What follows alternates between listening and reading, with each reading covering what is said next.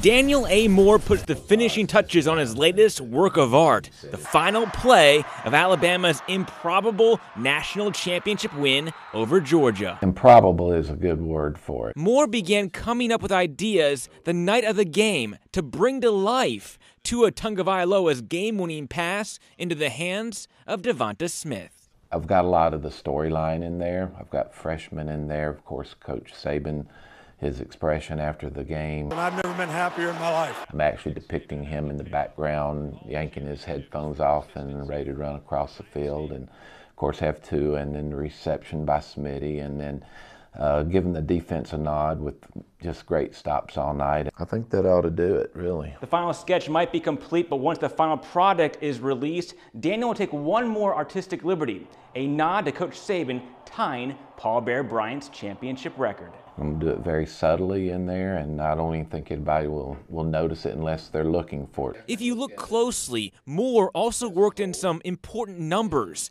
The 17 for Alabama's 17th national championship, and the 6 for Saban's 6th title. Working in the score, Alabama 26, Georgia 23. Moore's drawing of the game-winning play may be more complicated than the actual play call itself of 4 vertical routes. I like this sweeping part of the logo here. It sort of comes from Tua and points over to the reception here by Smitty. And then you'll see a lot of triangular shapes of figures in a lot of my compositions. Moore tells me this piece of work still won't be available for another 3 or 4 months. Now I can't wait to get to the canvas version of this. In Hoover, Kyle Berger, WVTM 13. Residents and volunteers in South Korea are excited